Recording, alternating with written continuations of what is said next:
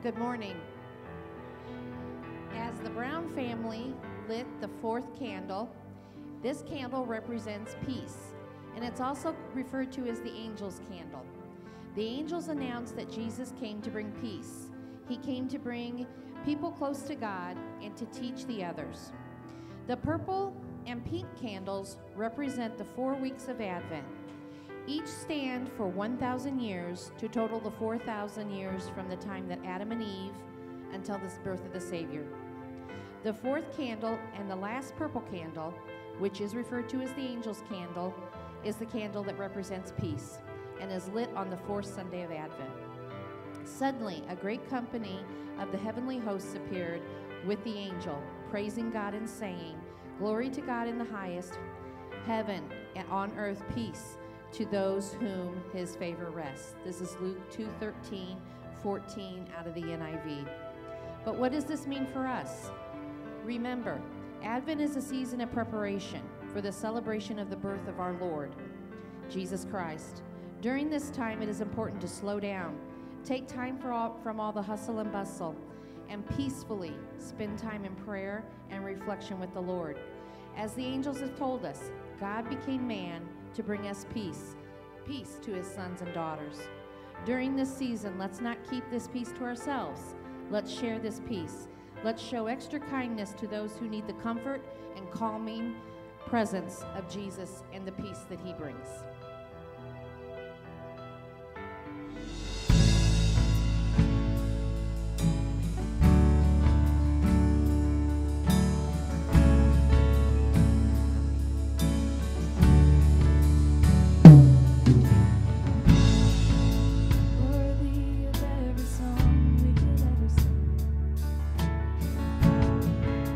Worthy of all the praise we could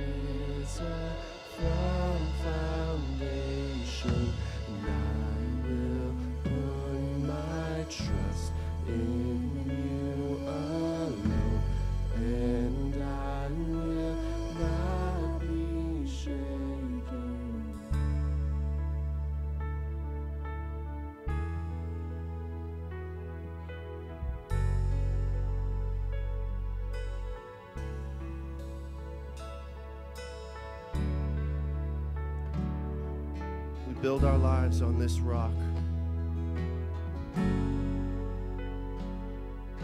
The Lord is our cornerstone, our firm foundation.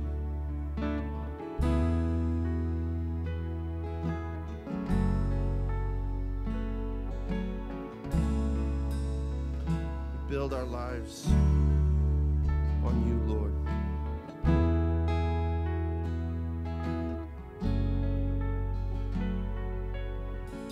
We will not build our lives on sand,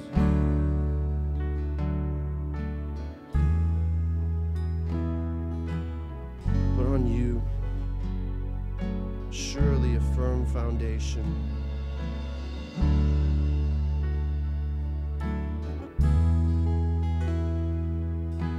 For it is through you that we know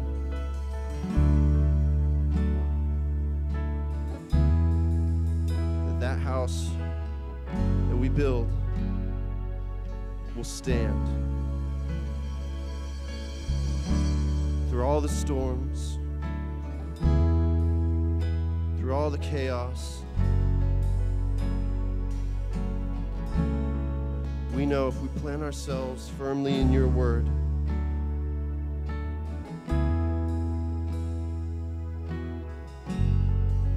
we will be left standing because of the strength that you give.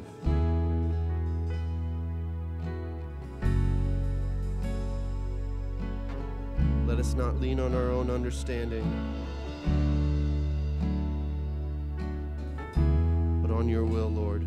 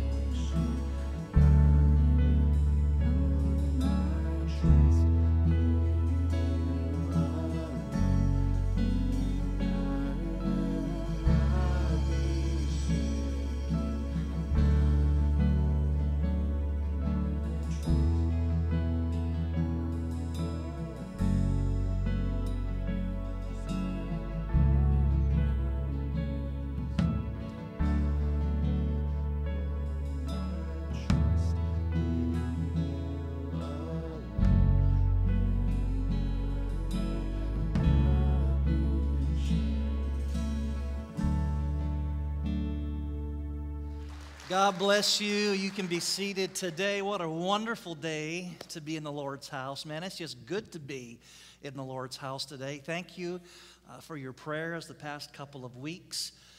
I didn't think all these years, never really had back issues. And then back in March, those of you who know, back in March, I had an episode with my back that kept me out for 8, 9, 10 days. And you know, I guess we just learned that we're not superhuman, right? A couple of weeks ago, again, just the very same thing. And so, man, you guys have been in good hands, though. Karen Shorey preached some really good sermons.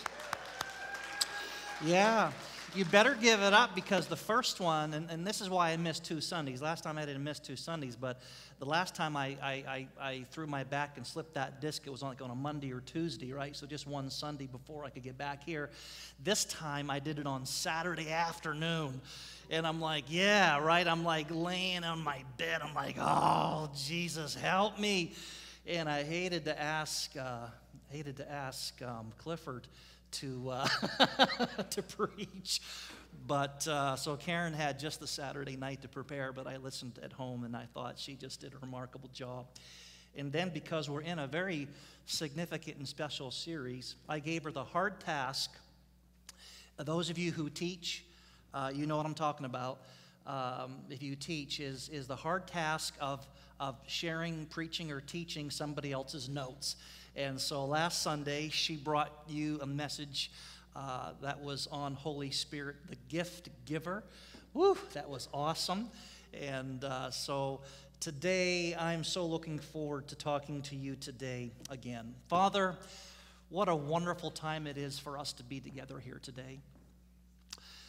I've never heard, but I love what Frank said this morning, that we are the reason for the season. I will never forget that. I will take that statement to my grave. Thank you, God, that you saw every one of us so special. You saw humanity so precious at that time that you looked across the expanse of heaven, and the only one worthy to come and to die in our place, in our stead, for our sins, not his wrongdoing, but our wrongdoing, was your only Son, Jesus. Thank you, God. Thank you, Jesus, for seeing us so special and being so obedient to Heavenly Father, that you would come into the form of a baby, into the womb of a 14-year-old virgin girl, and that you would be born not to live, but you would be born someday to die. And at the age of 33, you paid that ultimate price. Why? So I could live. So I thank you, Jesus, that today what we get to celebrate is not only what you did, but for who you did it for. Every man, every woman that has ever lived, and every one of us in this place today. Thank you. Bless this time of the Word. Speak to our hearts and change our minds. We're not here just to get a little talk. We're not here just to be entertained. We're not here for any other reason except today to get a word from you, God, that will speak to our hearts and change us from the inside out. That is my prayer. And folks, today, if it would be yours, would you just say amen? Amen. Hey, turn to somebody beside you. I'm going to get 3 of these today. I just decided to give myself 3 of these. Turn to someone beside you and tell them, you are the reason for the season. Isn't that unique? Wow, I know it. I know it. It's almost like, I almost can't make myself say that, because for 35 years of my life I've said, Jesus is the reason for the season. But really, think about what we're saying. Oh my, did that strike anybody? Just me? Just me, okay, all right, awesome. I'm excited today to wrap up our December message series. We do this every December. We look at the book of John, usually between 2 or 3 or 4 messages. And if they just want to pull up the list of chapters on the PowerPoint behind me, this is what we've talked about so far over the course, can you imagine, 5 years, 5 Decembers. We have talked about Jesus, Emmanuel, Son of Man, divine teacher, soul winner, great physician, bread of life, fountain of living water, light of the world, giver of sight, good shepherd, resurrection and life, king, servant, and last Sunday, gift giver. Why are we taking time these Decembers that we have, and even this month, to talk about and from the book of John? The reason, if you're new here today, you've probably, maybe somewhere along the way, if you're new to church or been in church for any amount of time, heard somebody say, if you really want to get to know Jesus, not that the book of John, trumps the other Gospels, but if you really want to get to know Jesus, read the book of John. We always say that, and we've said that for many years, and many of you have heard that said before. And here's the reason. The reason is because in John's book, there are 21 chapters. And in every single chapter, John frames a different picture of who Jesus was and is. It's amazing. John wanted it to be very clear, not only to the people at that time, but he wants it to be very clear today that Jesus is way more than a baby in a manger. Come on. He's way more than that 12-year-old boy who stupefied the religious people of the day with the knowledge of the Father that he had when he challenged Pharisees and Sadducees and church leaders of that time. He's more than some today would accept him as a great teacher and a man of great human values. But I tell you, he's more than that. And John wants you and I, and he wanted the believers at that time to realize he's more. He is undeniably the Son of God. Amen? undeniably. And so through 21 chapters, he frames a different picture of Jesus. I have to say, and I have loved every chapter thus far. I have loved every chapter. It could be just because this particular message was birthed while on my back. And not even knowing at the time, Karen was sharing, Jesus Gift Giver last Sunday. And just before Sunday, and even Sunday, while she's up here sharing that message, I'm tooling out this next message, not knowing if I'm going to be standing here to share it. Now, please don't come up. I know I'm looking pretty good here today, but don't come up and whack me on the back, please.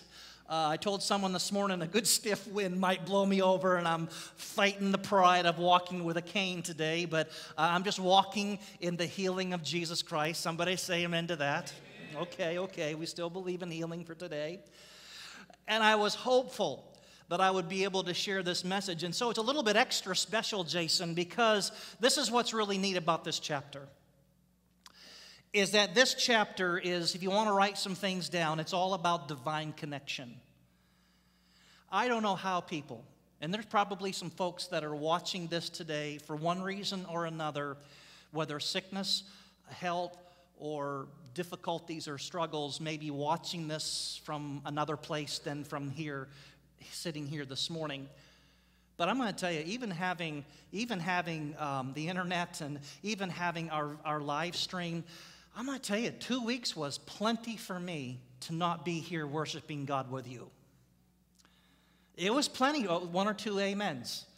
Rest of y'all church skippers, we'll have an altar call at the end of service today. I don't know how people do it. And it's not because I'm the preacher. Really, most of the time, I'd say 85 or 90% of the time when we're on vacation as a family, we find a church to go to. Why? Because I just want to be with God's people. I enjoy being in His presence. I enjoy a word of God being spoken to me because I stand here and I do it so often. It's nice for me to switch roles and sit and to absorb and to listen and to be challenged and changed, Mary. It's what it's all about. And so I'm looking at this chapter and I'm like, oh man, do I ever need this chapter? Because I'm feeling a little disconnected. I'm feeling a little lonely. Come on, y'all know what I'm talking about. I'm feeling a little bit unplugged. I'm feeling like, well, maybe nobody cares. Or I'm feeling a little bit like, oh, Lord, why me? Or all these feelings we get. Come on, when we're disconnected a little bit. And as I'm reading this chapter and preparing for this particular message, I realize more than ever before these words of Jesus. He starts off in chapter 15, the first verse. What's he say? He says, I am the true vine. And he goes on to say in this fifth verse, I think we have it on PowerPoint, he says, I am the vine, and you are, is it behind me? There, branches. I think I'll use my second one right now. Turn to somebody on the other side and say, hey, branch. I love to hear some of you. Hey, branch. He says you're a branch. Don't get carried away. There's no time for a coffee break right now. Look at the rest of it. If you remain in me, and I in you, you will bear much fruit. Apart from me, you can do nothing. Apart from me. Apart from me, you can do nothing. There's times in my life when I feel apart from my spouse. There's times in my life when I feel apart from my kids. There's times in my life I feel apart from my closest of friends. There's times in my life, like just a few weeks ago, I felt apart from my church body, from my friends and family that I worship the Lord with. There's oftentimes we feel apart from people. I like what he says here to us. Apart distanced, disconnected from me, and you can do nothing. Let me just tell you how powerful this one little statement. We're going to look at this verse a little bit, but man, guys, you really, if you're here today and you have any type of hurt, hang-up, or habit, if you have any type of addiction, if you are struggling with emotions of, it doesn't matter, anxiety, depression, anger, jealousy, rage, bitterness, if you're feeling apart, ripped apart, torn apart, pulled apart in any way, shape, or form, I'm telling you, this is going to be a wonderful message for you to listen to. Go back and listen to it a second or third time on our website by Tuesday or Wednesday or Thursday of this coming week. Look it up. Because there's a statement here that I want to hand to you right now Henry, is a statement here I want to hand to you something I have learned over the course of 30 years. Here it is. Are you ready for it? If you're going to serve the Lord for any amount of time, see, I'm convinced, I don't mean to pick on anybody who may not be here. I don't mean to pick on anybody who's here today, who maybe you've not been here today for a while. I'm not picking, I'm just being transparent. I want to show you me. So Dan Carney, if I show you me, I show you someone who I could not be serving the Lord today here more than half my life of being a Christian, more than half my life of being in the ministry. I could not be standing here today still serving the Lord, still trying to be faithful, still believing that, I love it, not only is He the reason for the season, but now I can say, I'm the reason for the season. Here's the statement right here. And that is, I can't live or do anything without Jesus. You were looking for something like, that you'd have to have a background in geometry to figure this out, right? You were looking for something really deep. Oh, Pastor Darin, you're slipping this morning. I was looking for something a little bit more sink my teeth into. Well, you need to sink your teeth into this. Because I don't really have anything difficult to tell you today. How in the world how have others in this place been able to sustain their Christian walk, especially in the 21st century with everything that's coming against us today? How? This is it right here. It's having the mindset, I can't live or do anything without Jesus. There's two things that go into this that I've learned over the years. How do I maintain this heart of not wanting to be apart? Come on. Of as a branch wanting to be on the vine, Jesus the vine, being groomed by the gardener, the Father, is what he says here. How in the world have I sustained this? Here's one. The first one is my self-confidence. You might think this is a little bit oddly placed and a little bit weird. But if you've been in this church for the last 3 months, you heard an entire sermon series that was entitled Victim No More that you need to listen to. If you're struggling with low self-esteem, if you're struggling with tearing yourself down and self-abasement, you need to listen to this series, which is online, Victim No More. And the reason is because I'm here to tell you something. If you do not value yourself, if you do not understand your value, I'm here to tell you that it's going to be difficult to recognize how much God values you. It's just that easy. Yes, when God comes into my life, He helps me to value my life, but there's also my part, my share, is being in a place where it's not my own confidence, but it's the confidence in Him where I stop tearing myself down. I stop belittling myself. I stop measuring myself and comparing myself to what other people have and who other people are and how much money that person makes and how big their home and how nice their truck and how popular their children. And I stop measuring myself with other people and I start looking at me and understanding, oh man, am I going to take this today and run with it?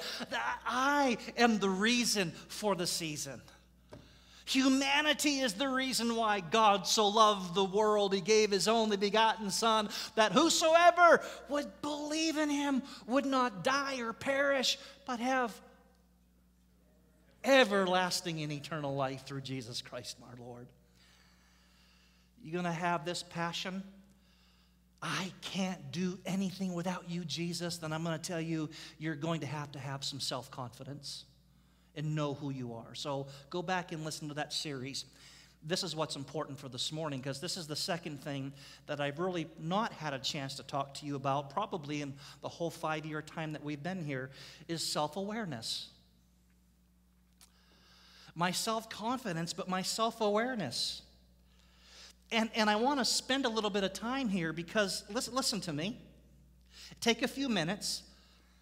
Because if you do not have healthy self-awareness, Jesse, Diane, what's Celebrate Recovery all about? Danny, what's Celebrate Recovery all about? Kendra, Karen, the leaders that are here, others that are here this morning, if you come on Thursday, what in the world is Celebrate Recovery all about? Can I tell you, Celebrate Recovery begins with stopping the denial that my life is unmanageable and I have weaknesses that I need God's help with. I'm shocked, really, I'm shocked that Thursday nights aren't flooded with attendance. Thank you, honey. I would expect an amen from you. Hallelujah. I still love you. Amen. Only because if there was ever a day and a time that believers today, I mean church-going folk like you and me, needed to have healthy self-awareness, it's the day that we're living in right now.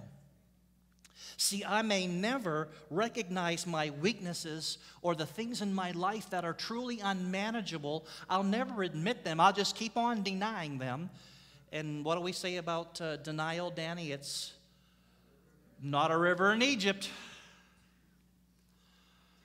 If we keep denying, we don't have good, healthy this is the problem today. These blinders, hear me. I've experienced it. I can only talk so passionately about this because I am that. Terrible English, but you know what I mean. I've been there, and I know that when my ability to be self-aware of my weaknesses and things unmanageable in my life is not where it should be, unfortunately, these blind spots cause me to lose relationships with people that I care about. They cause me to lose jobs that I love, and they cost me future hopes and dreams. Just because I'm not aware of my own weaknesses. One thing, I could probably give you a long list, but this one's a good one. Well, it's a bad one, but it's a good one. One thing that seriously hinders our self-awareness today is the narcissistic plague in our country today. Whoa. Just pulled this offline. Just the first one I saw. I just did a Google for define narcissism or being narcissistic, and this was the image that came up. Narcissism is a trend in our society that is defined simply by this. It's being dangerously self-absorbed. So this is what I find unique, is that we want to have a healthy self-awareness. And so to have a healthy self-awareness, you have to have a healthy self-consciousness. Somebody just say amen. It'll get me to move quicker. Amen.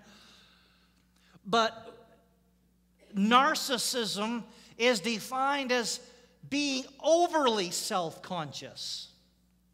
It's being so self-conscious or self-centered or so into yourself that you can't see who you really are. You definitely can't see the weaknesses in your life, and you'll never be able to understand the things in your life that are really unmanageable without God because you're so into yourself. Don't look around. Just keep looking right up here at me or you're going to get yourself in trouble today. Here's the problem. Narcissism is also one of the top 5 causes. Can you believe this? I know it. It's one of the top 5 causes. Being so self-absorbed and narcissistic is one of the top 5 contributors to various mental health issues. Would you believe that? Insecurity, anxiety, depression, anger, jealousy, and feeling hopeless. Ever felt hopeless? 1 or 2 people? Yep. Ever felt hopeless? Here's the thing. I felt a little hopeless over the last couple of weeks. Social media doesn't help. Come on. I think I have a picture up here of a poor little teenage girl on social. God love this little thing. I mean, think about it for a moment. The first thing we have on Facebook, social media of any type really, is we have self-absorbed, narcissistic people painting themselves with the strokes. That everything is going well in their life. Their marriage could never be better. Their children are so special and talented and athletic, and their vacations are so awesome. And when they go as an entire family on vacation, there's never any little ripples or arguments or nothing. I mean, it's just, Christmas is just going to be a peach. I mean, you'll see pictures from Christmas, and I don't care if they've had knocked down, drag out, terrible fights. Somebody brought up politics. Somebody brought up religion. Somebody brought up a hot button, and the whole family's throwing mashed potato at each other. I'm here to tell you that before the end of the day, they'll wipe off the mashed potato and have a family picture.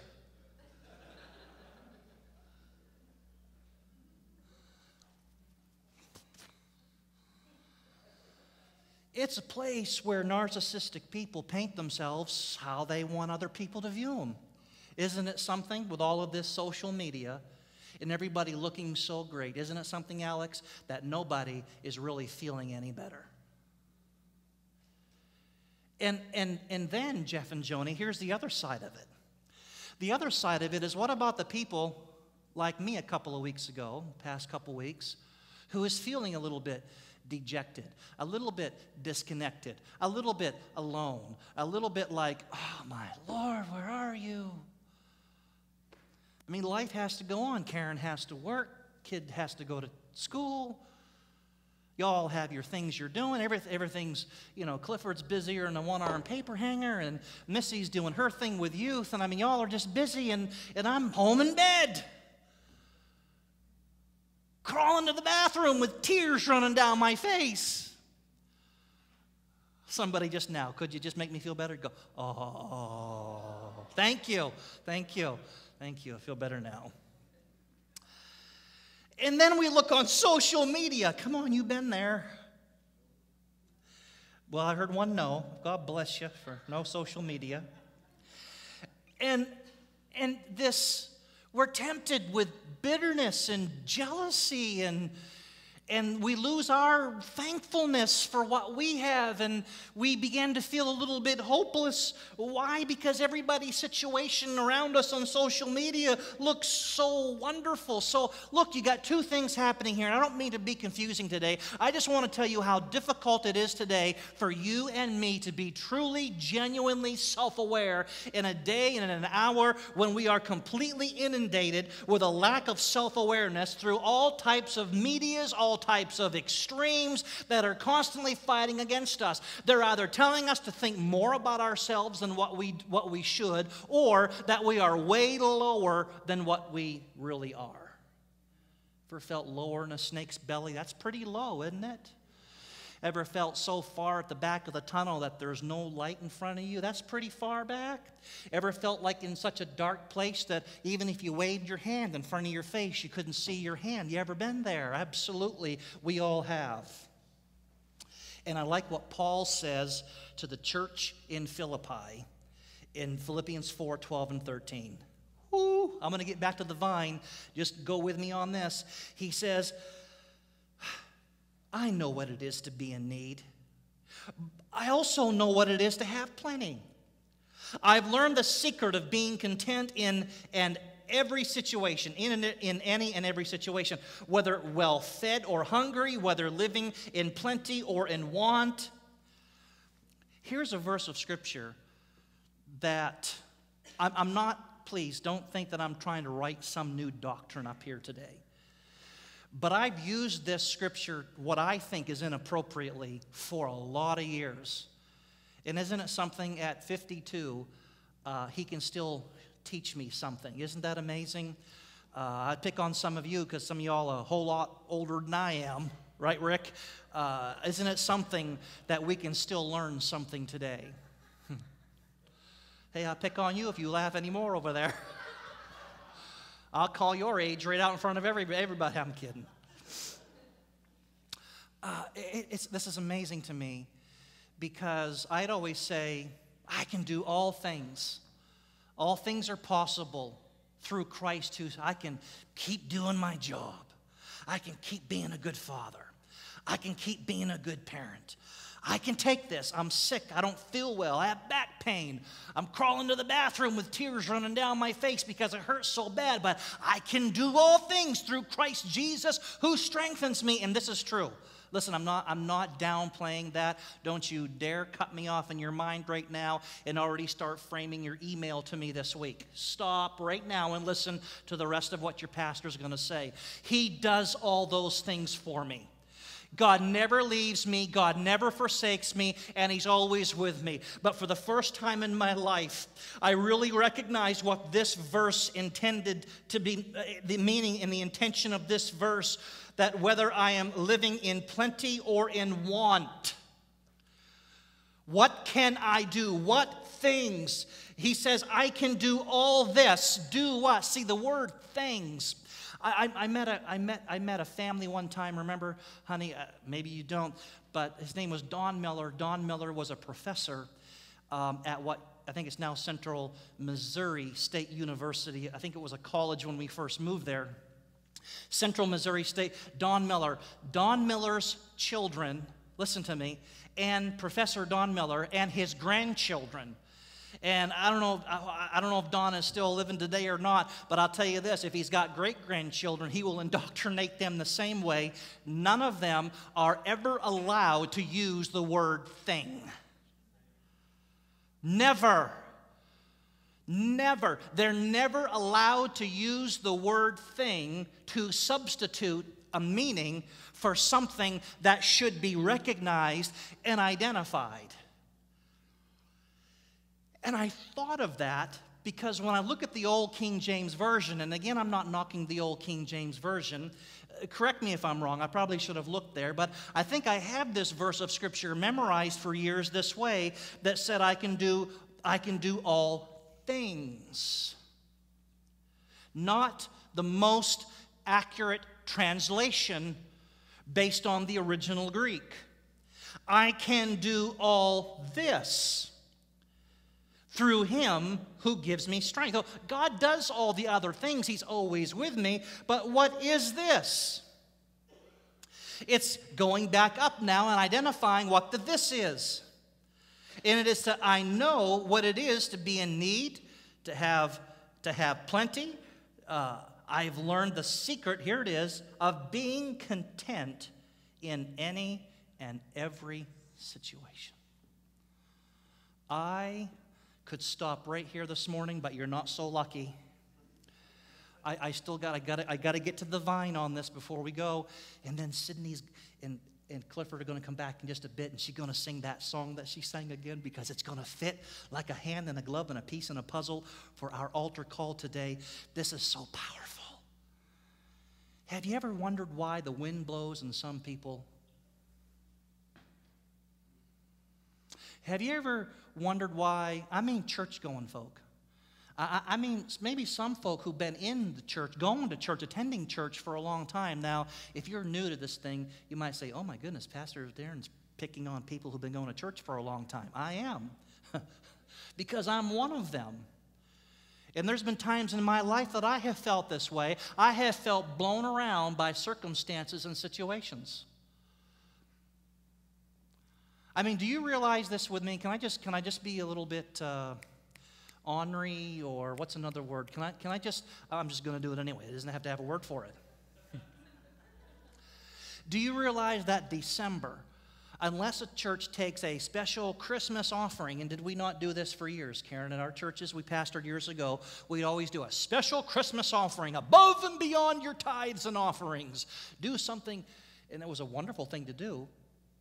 But do you realize that outside of a church taking a special Christmas offering, December, along with July, those are the top 2 lowest giving months in the entire year at churches all across America? Well, why?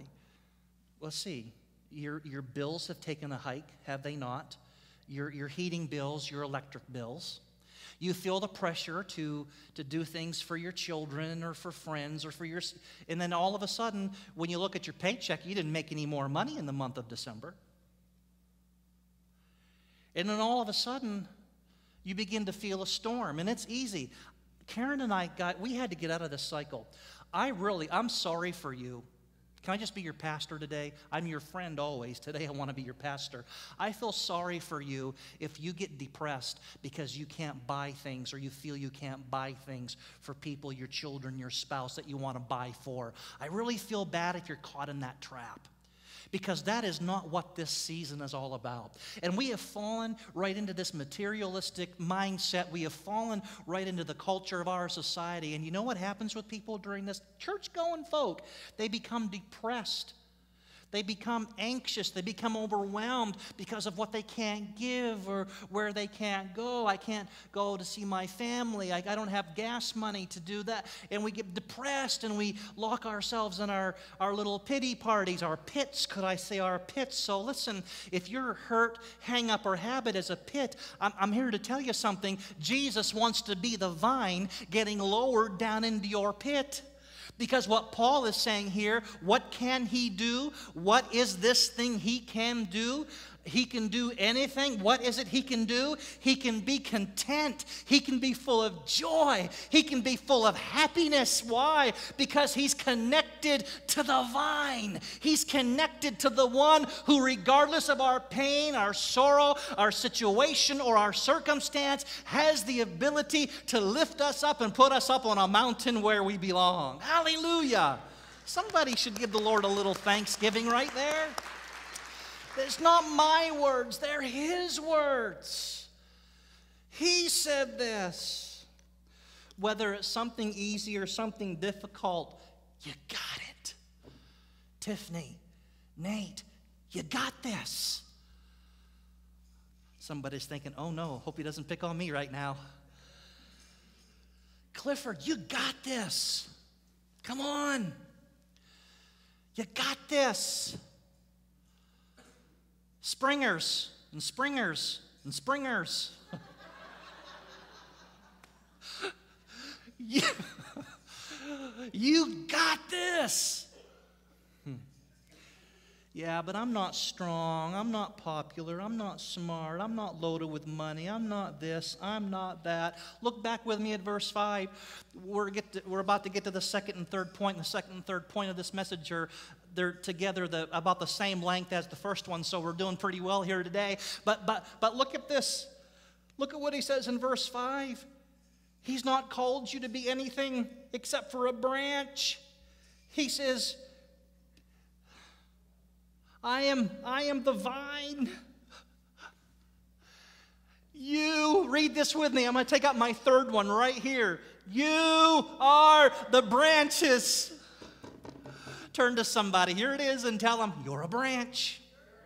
Hey, didn't you already do that? So shouldn't I get like one more of these talkbacks today? Let's take a vote. Very democratic around here. You know, Philippians 4:19, Paul says, and my God will meet your needs according to his riches and glory in Christ Jesus. Paul is saying, they've never run out. He's never run out of supply. He's never run out of riches. There's not an economic crisis on the mountain of God. The economy of heaven is just as grand today as it was when man was first created. It's never wavered, Danny. God can still, He owns a cattle on 1,000 hill. He can still take care of your needs and my needs, whether they're physical, mental, emotional, financial, marital. Come on, Lola. It does not matter, does it? It does not matter. Caught her while she was yawning over there. It doesn't matter. He's got this. So what do you got to do? Here's the heart of the sermon today. This is what you're going to take home with you today. This is what you're going to tell people on Christmas Day when some of your family aren't feeling so well. They're feeling a little depressed or a little overwhelmed. Come on, tell me. What would you tell somebody who feels broken? Someone who feels like they are apart? Someone who feels like they have been torn away or pulled away? Someone who's going through a struggle? You tell them what Jesus did. Tell them there's nothing greater for you to know or to be than to simply be a branch. You tell them, go to Jesus. Jesus is the vine, and all He's called you to do is to be a branch. He wants you to be a branch. He says in the 4th verse, remain in me. Go with me here. Remain in me as I also remain in you. No branch can bear fruit by itself. It must remain in the vine. Neither can you bear fruit unless you remain in me. You don't have to be fearful, stressed out, depressed, anxious. You don't have to pretend. Hear me. I know it's a little warm in here. It could just be the lights on me today. And I'm keeping the jacket on because I'm feeling a little bloated today. But, I'm just being honest with you.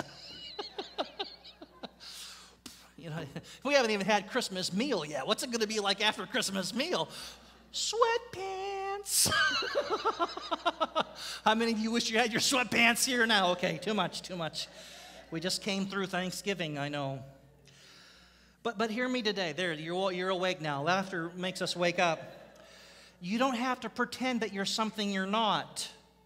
You don't have to lie and steal and cheat your way through life. You don't have to be dependent upon anything or anyone else to feel valuable, special, or loved. You just have to stay connected to the vine. And here's my thought that I wrote down today because I was missing church so much. I was missing you so much. I was feeling so torn apart and having my own little pity party in my pit that's all decorated and hung pictures there. And I'm doing this and I'm thinking to myself, well, this is why I go to church. I go to church to feel special. I go to church to feel valuable. I go to church to feel loved. I want you to hear your pastor today. Based on some of the things I'm about to tell you, and please don't read into this. Maybe I shouldn't say it, but I'm just feeling to be transparent. More transparent probably than I need to be today. Well, you did say you felt bloated. Honestly, guys, I don't know how much longer I can pastor churches. Whether it's this church or if someday God calls me on to pastor another church, honestly, over the past couple of months, I've been thinking more and more. I don't know how much longer. My wife's over there. She's about to chew down the nails that she just had done for Christmas. She's about to chew those nails down. What in the world is he going to? I just don't know how much longer I can pastor churches. And can I say this without you thinking I'm being the biggest party pooper and the biggest downer and critic today? I'm really not. But I'm coming to a place in my personal life and I'm wanting for those that I am around more than ever before. And I'm becoming concerned at what appears some folks becoming more committed to church than God. That they love what the church does for them more than they love God. Or they love what they do, or they love what they get at the church more than they love God. Somebody would say, well, Pastor, you just need to teach on those things. I'm here to tell you guys that I am absolutely 100% convinced. And if you think, listen, I'm going to just slide through this here right now because it's Christmas, but I hope you come back after the new year. I really do. Because there's a transformation happening down inside of me that I want to share with you I want to talk to you about some things. I want to open up my heart and just pour my heart out, because I'm really serious when I say I'm not sure how much longer I can do what I do. And it's not for a pity party. It's not to say, oh goodness, has Pastor given the board his resignation? Frank's here today and tell you, no, I haven't given the board my resignation. I'm just saying, how much longer can we keep doing this at North Parkway Assembly of God, Bridgeway Church, City Church, First Nazarene, Church of God? How much longer can we keep doing what we're doing here? And it seems like we're just turning over people who are more committed to the institution than they are to the creator and the founder of the institution. How much longer can we keep doing this when we're not loving God, but we just love the idea of God? We love what we get. We love what we're a part of. We love the social life. We love the entertainment. And our pastor is even funny.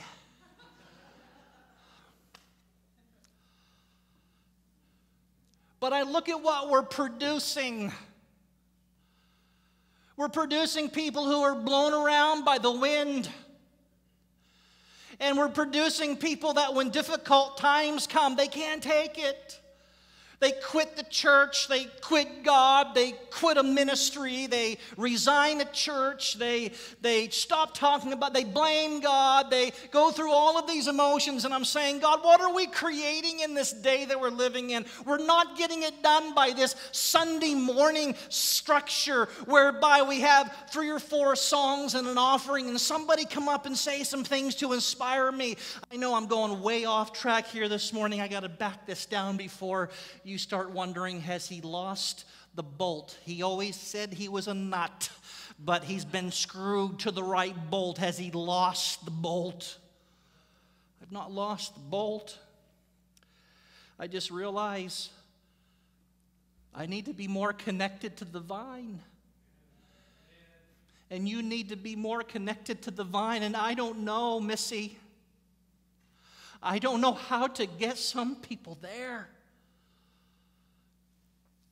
And it's not a downer, because I look around here this morning, and I won't rattle off names, but there's some here today that have come through, they're here this morning through our Celebrate Recovery ministry, and they're 3 months or 6 months clean and dry from their addictions and things that have been binding them. And there's others of you here, you've been serving the Lord for a long time, and you don't need a pat on the back. You don't need somebody to call you maybe when you're sick or you've missed a couple of Sundays. And then here we go, at the same time, we have a mixture of people who are new in the faith and those who are been in the faith for a long time. It's the in-between. It's the meat and the cucumbers and the tomatoes and the lettuce and the cheese and the mayo. It's all the stuff between being a new Christian and being one who's been in the Lord for a long time. And I don't know if I know how to connect some of you to the vine. But I know it's the most important thing to me in my life. And I hope that it shows in my life. And I want it to show in your life. And you should want it to show in your life. And what I'm talking about here this morning is the purpose for being connected. Please let me show you. It's 11:32 in case you needed to take peanut butter on a cracker. Or you need a mint. If you need a mint. Let me show you 2 more things. He says in this verse 6, if you do not remain in me, you're like a branch that is thrown away and withers. Such branches are picked up, thrown into the fire, and burned. Hey, thanks for turning the heat down, Frank. I'm really feeling it up here. I've never liked it. And here's another, it's not a new revelation, but it's a revelation to me. I've never liked it when I've heard people take this verse of Scripture, and I hope that you'll look at it. Look at it while I'm talking. I've never liked it when people have taken this verse of Scripture, and they suggested that this verse means God throws people into the fire if they don't add value to His kingdom. I laid on my bed last week and I said, what kind of God do you think He is? I understand He's called us to be fruitful. I understand that He's called us to multiply, to share our faith, and to go out into the highway and the byways, it says in the old King James, and to compel them and to draw them in and to teach and to preach to them. And what's the Great Commission? And to those that believe, teach them everything that I've taught you. I know this is what we're supposed to be doing. And I know that by and large, we're not doing it. There are probably more people here today who call themselves a Christian who you've not shared your faith or led anybody to Jesus for years. There's probably more here today that haven't than those who have. And I'm not picking on anybody. I'm just telling you my journey. But it doesn't mean that God's going to throw you, you're shriveling up and He's going to throw you into the fire because you're not adding value to the kingdom. I asked the question of myself this week, what kind of God is this? I'm really sorry if that's the kind of God that you were introduced to. Because here's the heart of this verse. Are you ready? This is the heart of this verse. And I think some of y'all are going to get some mind changing and maybe some doctrine changing here. But here's the heart of it. What does He say? If you do not remain in me. The first thing He's saying here is this doesn't suggest, it is telling us that the individual is a branch. There's someone who had tasted and seen that the Lord is good. So whether you have recently been connected to Jesus or you've been connected to Jesus, you say, for a long time, can I tell you here today, to allow yourself, this is what He's saying, to allow yourself to become disconnected with me, the vine, is going to be painful. And this is how painful it's going to be. And I'm here today, really, guys, I'm here today to say, my heart breaks for those who maybe this is how you feel right here this morning. Maybe you have felt this way in the past year of 2019, and you need something different to sink your teeth into in 2020, or you might just wash your hands of this whole Christian thing. I'm not finding what I need. I'm not getting what I want. I'm just not. I'm going to tell you what you're feeling. You're not connected to the vine. You're a branch. You're a branch who has been thrown away. Maybe you were thrown away because somebody threw you away. Maybe you're thrown away because you threw yourself away. Maybe you got thrown away accidentally, like your retainers when you were in school, with your whole lunch. And then after school, you're going through the trash bags and the dumpsters because mama's going to warm your hiney when you get home, and you've lost your retainers in the school lunch trash. And you've been thrown into the fire. It was an accident. How many of you here knows what it feels like to be a branch thrown away, withered, and thrown into the fire? How many of you? Come on, honest hands today. I'm going to keep looking. I do.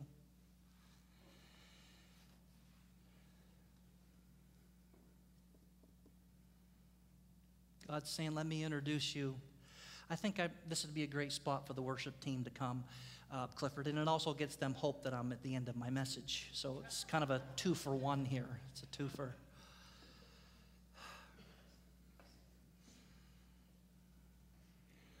I don't know how much I've preached on John 15. I've tried, Danny, I've tried today. But I want you to hear my heart. And man, please, if this makes you mad, or if this makes you feel like would you talk it out with me before you make any radical decisions of dissing this place or dissing something you're a part of? Would you talk with me? Because I'm concerned that not just with our church, all those churches I listed in the 40 plus more that we have in the greater Pekin area, I'm concerned. I mean, when someone tells me, this has got to be the biggest downer on the Sunday before Christmas. I hope not.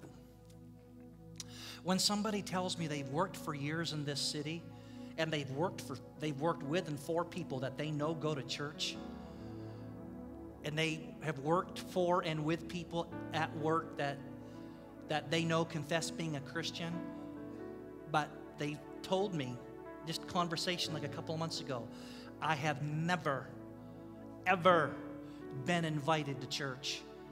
Never had any one of them ever share their faith with me in the slightest. And I say, what's wrong?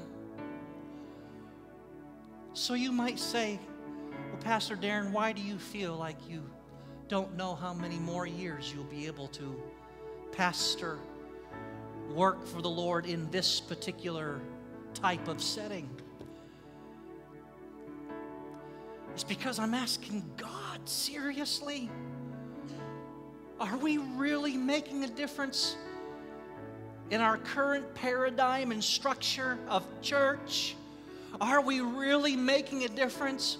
Or is the reason why our country today is torn down the middle between liberals and conservatives, is the real reason today that we are literally on the verge of a civil war in our country, not the first time in the past 4 years, is the reason not because of Trump, not because of Democrats, is the reason because there are people who are not connected enough to the vine. Are there church-going folks who go for all the wrong reasons and not connected to the vine?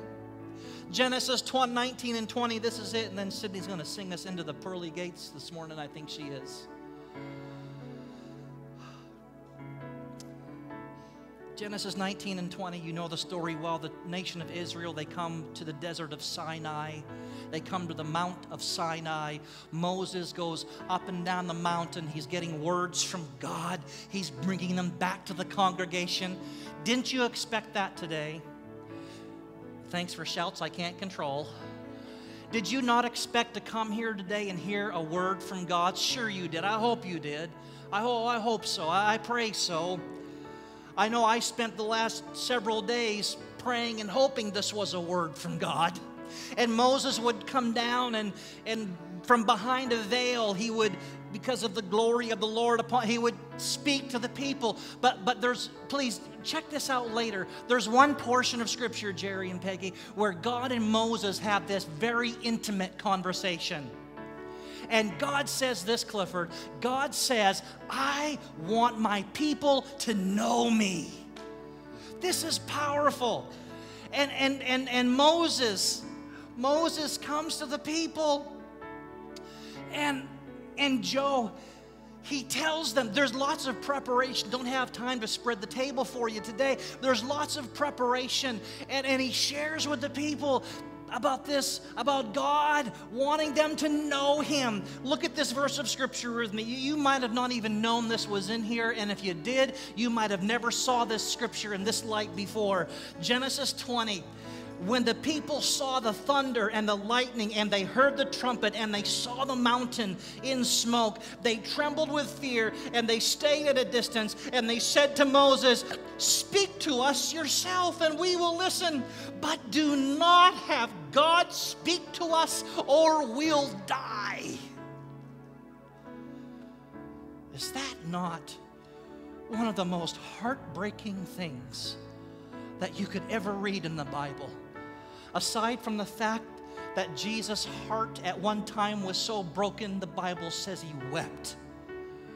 Could there be anything more heartbreaking? Yes. 21st century people in North America who go to church, but yet not connected to the vine. Stand with me today.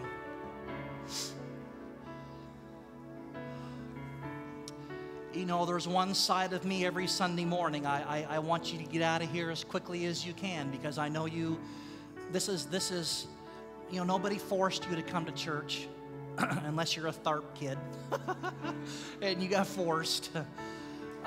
You're here today. How do you say that, Danny, on Thursday nights? You always tell folks that You always say something like, nobody forced you to come here today. You didn't have to be here. You didn't have to be here today. Good to see the Petersons. Good to see Dan and Rose. Dan and Rose moved a few months ago. Good to see folks that have just been away that are here today. You didn't have to be here today, but you came. And so there's a side of me that says, I want people to be tired, and oh my gracious, my whole day is, I've only got, but then there's another side of me that says, if we don't get this, we're going to die. We're going to be thrown off the tree, off the branch. We're going to wither, and we're going to be piled up and burned if we don't get this. And Jesus said in John 15:15, I close on this, going to open the altars for a specific reason in just a moment. Jesus says, I no longer call you servants, because a servant does not know his master's business. Instead, I have called you friends, for everything that I learned from my Father, I have made known to you. My new favorite chapter in the book of John, to be a vine. To be a branch, I should say, connected to the vine. Well, how are we going to do this today? We know we're coming back tonight. We're going to laugh. We're going to light some candles. We're going to have a candlelight service. Just help me real quick. We have some special monologue dramas tonight. Kendra, you're one of those. Mary, Frank, Joseph, yes? No? So Simeon, somebody's Joseph. Ryan is Joseph. There'll be 3 monologues that Clifford wrote. 4? You're doing 1 too? Well, somebody else is? 5? Really? Who? Trent? What's Trent doing? He's a shepherd. And there's another one? You. What are you doing? Just come tonight and No. we'll see. What? Don't spoil it.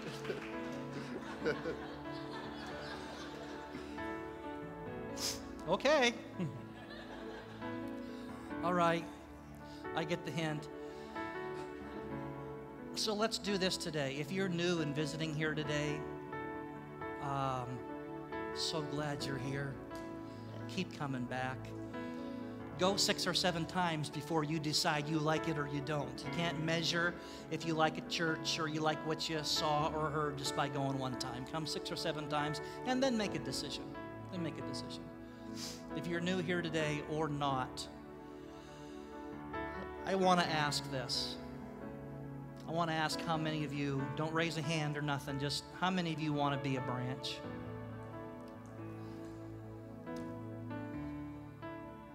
Thought this week, and I've Clifford, who's about to go through, he's in studies for being a credentialed minister, but will soon complete his studies and be a credentialed minister.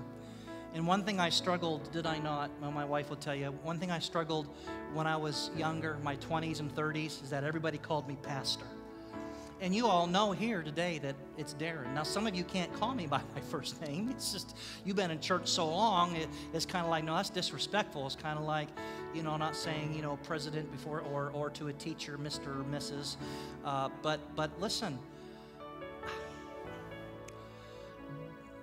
before I'm a pastor, I want to be a branch. A pastor is just a title. It's something that I do in his church for his church.